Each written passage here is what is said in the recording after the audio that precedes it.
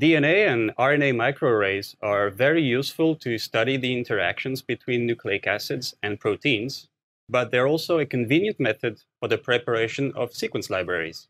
Photolithography allows for hundreds or thousands of unique sequences to be synthesized in parallel, and is currently the only direct method for RNA synthesis on microarrays.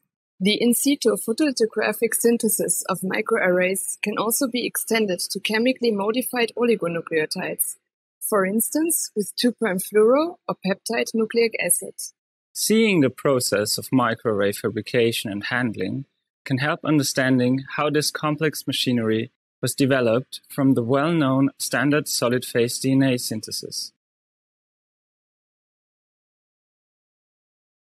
Begin this procedure with microarray design and slide functionalization as described in the text protocol.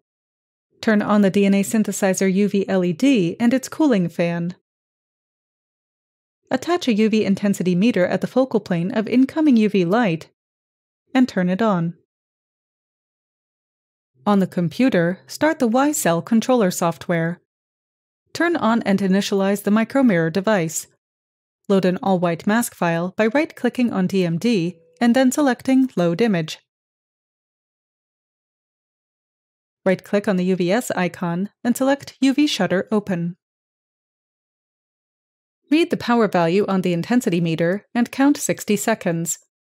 After 60 seconds, read the power value again and note down the beginning and end values.